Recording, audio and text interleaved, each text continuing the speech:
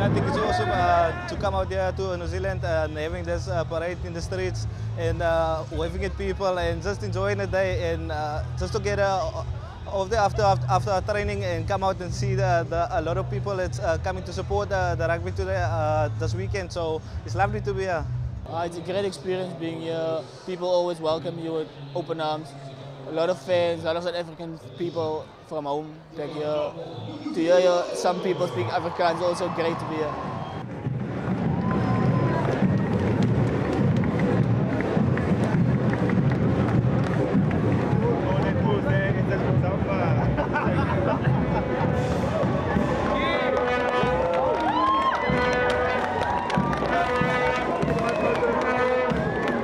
It's, you know, what's really impressive from the New Zealand fans is that they're always incredibly hospitable, you know, regardless of what's happening on the field. You know, they appreciate good rugby and they appreciate good teams, and they know that the Springbok has a great history of rugby throughout, you know, throughout the years, and you know, they treat us with a lot of respect, and it's great to be here in New Zealand.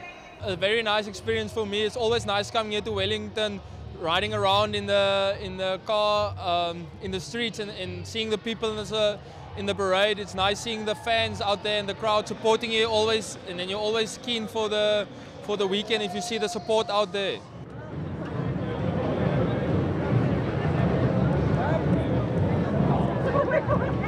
So you guys are leading the competition at the moment. Do you feel like there's any added pressure? No, I think we're just trying to keep the guys